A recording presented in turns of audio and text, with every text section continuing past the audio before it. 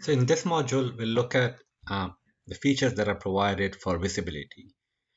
So what is going on in one's cloud OC Oracle Cloud Infrastructure account from security perspective, and how does an administrator see and get notifications for those? So the first service is the audit service. Oracle Cloud Infrastructure Audit Service records all API calls to resources in a customer's tenancy as well as login activity from the UI.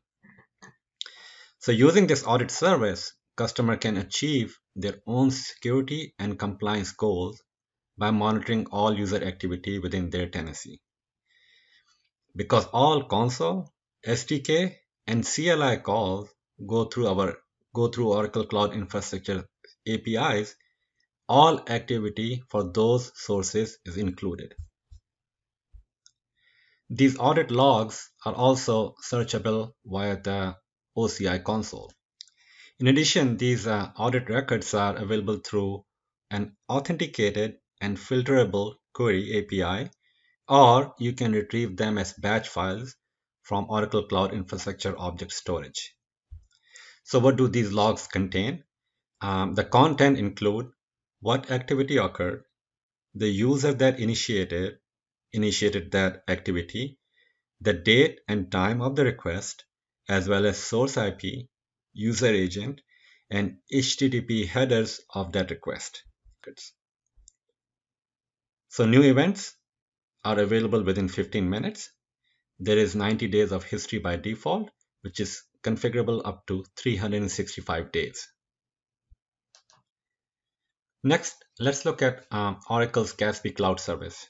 So Oracle's CASB Cloud Service is a multi-mode cloud access security broker, and it provides advanced threat analytics using user behavior analytics and third-party feeds, configuration seeding, monitoring and alerts, and shadow IT discovery.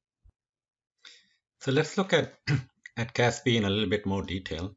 CASB is on-premise or cloud-based security policy enforcement points. So they are basically placed between cloud service customers and cloud service provider to combine and interject enterprise security policies as resources in the cloud are accessed.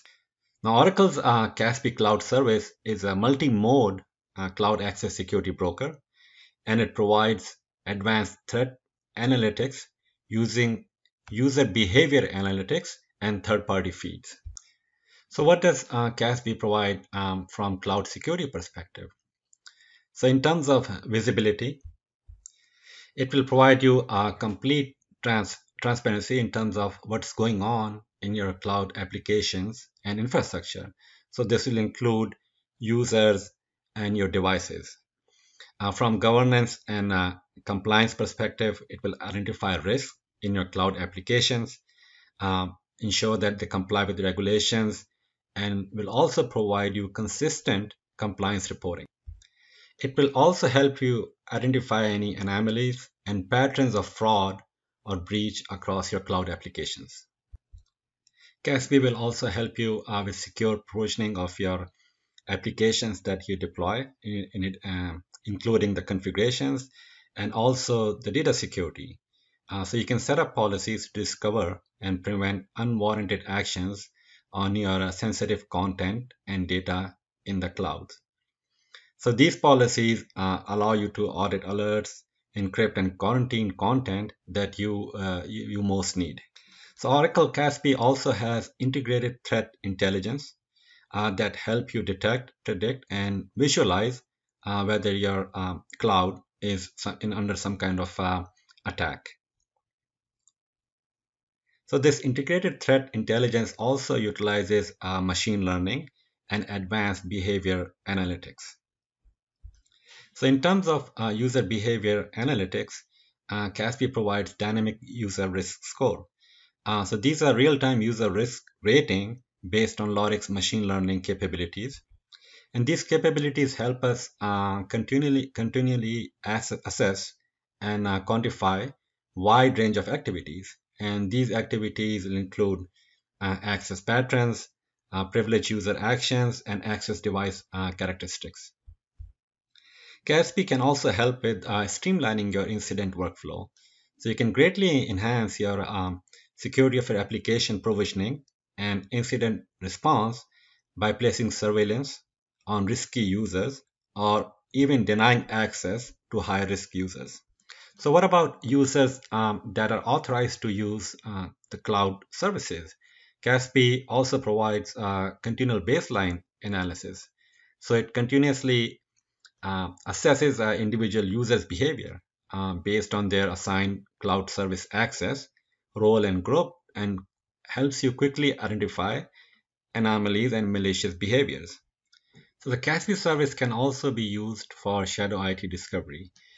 There's a discovery feature that monitors application usage and also displays information about the risk for each of this application. And you can download a list of this application, all these applications for further analysis as well.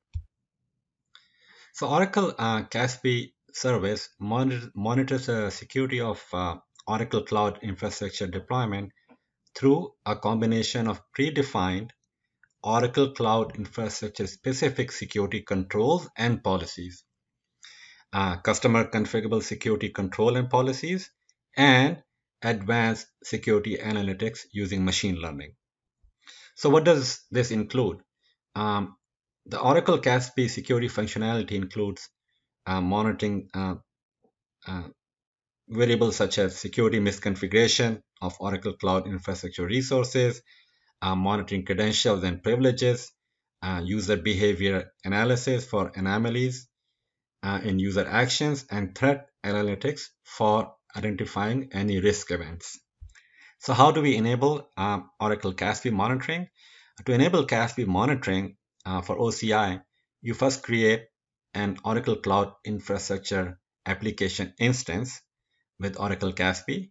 Then you provision it with the API keys and credentials of a least privileged IAM user who is authorized to get configuration information and audit log from your OCI account. Once this is done, then Oracle CASB periodically obtains the tenancy configuration information, audit logs, and performs the security analytics. And then it generates alerts for any deviation from the security baseline that is configured. So here we see some examples of CASB OCI security check. So most of them are pre-provisioned, predefined, but as mentioned before, you can add additional controls and checks. So here we can see there are alerts for object storage bucket that have unmanaged keys. We have alert on API keys that have not been rotated for 90 days. And then we also have policy statement alerts where admin and tenancy admin privileges are being granted to a group. So here you can also see in the bottom right corner under actions, you can either choose to dismiss an alert or create an incident. So it's a one-stop shop where you can not only monitor and keep an eye out on what's going on in your OCI account, but also can create an incident report with Oracle support. In the next lecture, we'll look at Oracle Cloud Infrastructure Security from secure hybrid cloud perspective.